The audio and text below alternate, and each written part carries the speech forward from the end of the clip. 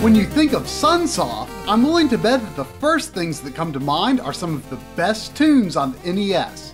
As was the case for many game companies in the late 90s, Sunsoft paid more attention to Sony's PlayStation than the more business-risky N64. But Sunsoft did publish two interesting games for Nintendo's platform, both from the same series. Let's take a look at Chameleon Twist and Chameleon Twist 2.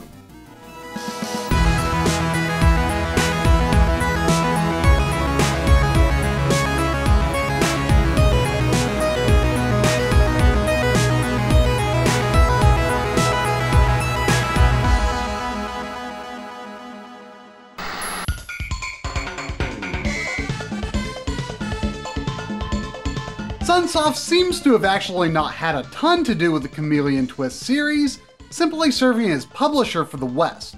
In Japan, the games were developed and published by Japan System Supply. Aw, isn't that the best? Aside from the Chameleon Twist series and a Japan-exclusive Game Boy game, it's hard to find much evidence of Japan System Supply's time in the game business. Chameleon Twist was released early on in the N64's life in late '97 and features some pretty interesting ideas. You play as a curious chameleon who follows an Alice in Wonderland type rabbit into a magical land where you're transformed into, well, something that doesn't look very much like a chameleon, that's for sure. I can't decide if he's more of an anthropomorphized billiards ball or Lolo with a body. The default chameleon is Davy, but you can also choose 3 others who play identically. The goal is pretty much just to have a fun adventure. There's no one to save, no villain out to destroy the world. This game is nothing more than a vacation from Davy's everyday chameleon life. But he is still a chameleon, which is the foundation for the game's main twist. Chameleon Twist is a 3D platformer in which your primary tool is a long tongue that you can control with the analog stick. Sure, plenty of games are built around characters that eat their enemies, but the way that Davy and friends use their tongues still feels fairly unique. As you'd expect, any small enemy that comes in contact with Davy's tongue gets eaten. The more enemies you grab with a single slurp, the more shots you can fire with your next attack. What's interesting is that all regular enemies are sprites, so there can be quite a lot of them on screen. By holding Z, you can stand on your tongue and do a high jump. The timing is kind of a bit tricky. For some reason, the camera angles can make it difficult for me to judge when high jumps are required. I died so many times in this room because I thought the platforms were much further apart and higher up than they actually are. The last 2 moves have to do with attaching your tongue to poles in the environment. Once attached, you can do one of 2 things. Simply continue holding B and wait a moment for Davy to pull himself over, or hold A and a direction to rotate. This is a pretty clever mechanic, but is also by far the most awkward move in the game. I like the idea, but it never felt quite right to me. Chameleon Twist was released in the age of 3D platformers, but I think it deserves special recognition for living up to the platformer moniker. The most famous platformers on the N64 aren't really platformers in the traditional sense, if you think about it. While they do have a lot of jumping and plenty of challenge in their own way, games like banjo-kazooie and such are really more about exploration and discovering things in the environment. Chameleon Twist, on the other hand, is something of an oddity in its generation for being designed around linear levels and more traditional sorts of platforming challenges.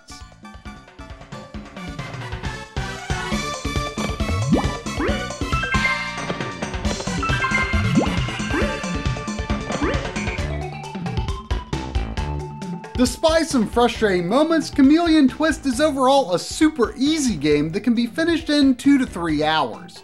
Checkpoints are extremely frequent, and every checkpoint is forever. Even if you game over, you always continue just a bit behind where you died. The biggest challenge is collecting the optional crowns in every level, many of which are located in very tricky places. There are only 6 levels in the fantasy world: Jungle Land, Ant Land, Bomb Land, Desert Castle, Kids Land, which is mostly all about sweet foods, and I personally take a lot of offense at the implication of delicious sweets being for kids. And lastly, Ghost Castle. The Ant Queen battle deserves special mention for being a bit annoying, but overall the boss fights are pretty fun.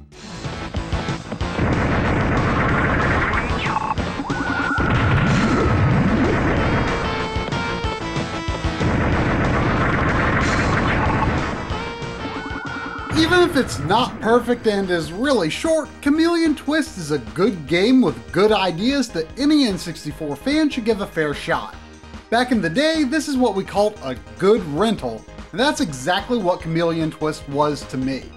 Since I finished it so fast back then, it didn't seem worth buying at the time, but I did have fond memories of it and grabbed a copy for cheap in more recent years.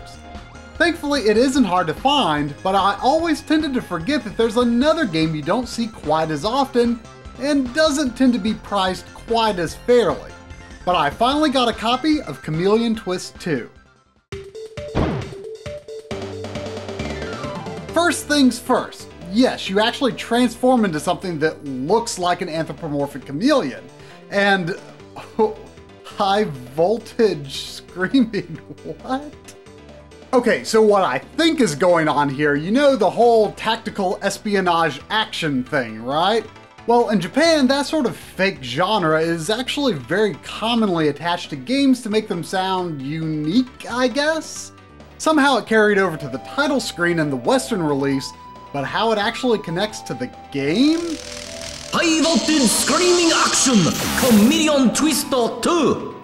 Your guess is as good as mine. At any rate, the setup is pretty much exactly the same as before. The rabbit leads your chameleon to a new fantasy world with another 6 stages. In the Western version, Davy is actually now the green chameleon. I guess they were trying to go for something a bit cooler and less abstract, but here's the interesting thing.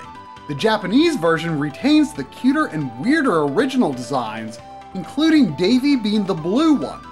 Honestly, I like both in their own way. The sequel introduces 3 new moves. First up, the chameleon's backpacks now deploy a parachute with the press of the Z button at any time. This is a decent idea, but unfortunately the level design leads to it not being very necessary for most of the game. Second, an obvious addition to the horizontal tongue rotation of the first game is vertical rotation. It's similarly awkward to perform, and the few areas of the game that require it are among the most difficult, at least for me. It's really tough to get the timing and momentum just right, but I have to respect it as good use of a tongue in a platforming game. The last new move is a bit more subtle, but also potentially the most interesting. In the first game, if your tongue hits a wall, you immediately pull it back in. But now, your tongue doesn't only stick to posts and enemies, it attaches to any surface, and you can pull yourself right up to it. I love how this really integrates your main ability with the environment, and it would be a killer move for grappling, platforming, and exploring in almost any game. Unfortunately, again, it's a bit underutilized in Chameleon Twist 2. I'm sure it could lead to some fancy platforming and a speed run, but it's rarely necessary outside the final level. Speaking of underutilized, Chameleon Twist 2 in many ways feels like it relies on the tongue mechanics a bit less in general when compared to the first game. A lot of times I found myself just doing everyday running and jumping, which is by no means a bad thing, but with the characters making for some unique possibilities, it feels like there are some missed opportunities due to the level design just being pretty average. It might not sound like it, but despite these misfires, Chameleon Twist 2 feels in some ways slightly more polished than the first game.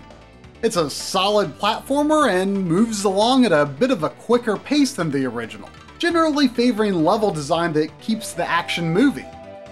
It's also got a pretty good set of bosses, like a walrus on spiked wheels, which is pretty rad, and he's fairly challenging, as are some of the other bosses like this giant toy robot.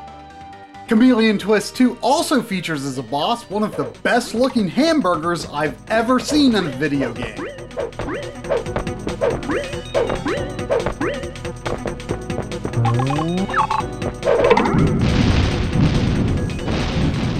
Despite some tough moments, Chameleon Twist 2 took me about 3 hours to play through.